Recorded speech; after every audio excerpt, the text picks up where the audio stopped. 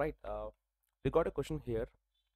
The question is, a toothed wheel of diameter 50 centimeter is attached to a smaller wheel of diameter 30 centimeter. Then the number of revolutions the smaller wheel will make when the larger one makes 15 revolutions is. Like toothed wheel means a wheel attached inside another wheel, a small wheel attached inside another wheel.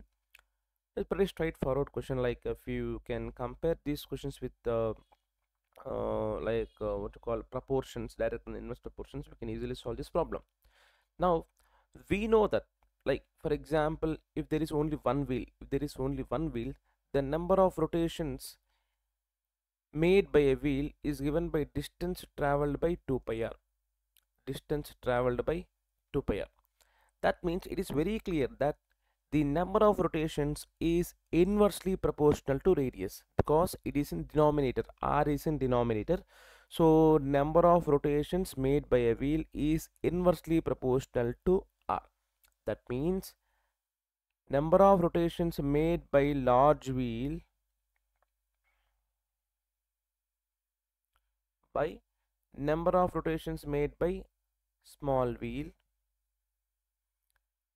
is equal to, since it is inversely proportional, r small will come, radius of small wheel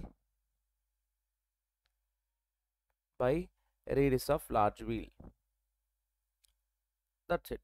So just remember this, since n is inversely proportional to r, so n1 by n2 is equal to r2 by r1.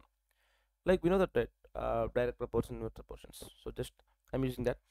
So here they are asking you find, a toothed wheel of diameter 50 centimeters is attached to a smaller wheel of diameter 30 centimeters. That means R1 is 25 centimeter, radius of large wheel, and R2, radius of smaller wheel, is 15 centimeters given. Then the number of revolutions the smaller wheel will make, that means they're asking N2, when the larger one makes 15 revolutions. That means N1 is given as 15. So when large one makes 15 revolutions, they are asking us to find the number of revolutions made by smaller wheel.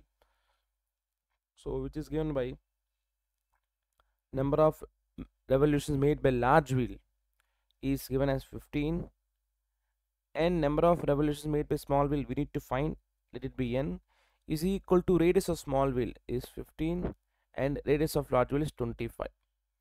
So 15 gets cancelled. When you cross multiply, we'll get n is equal to 25. So as simple as that. Just remember this formula, right? Thank you.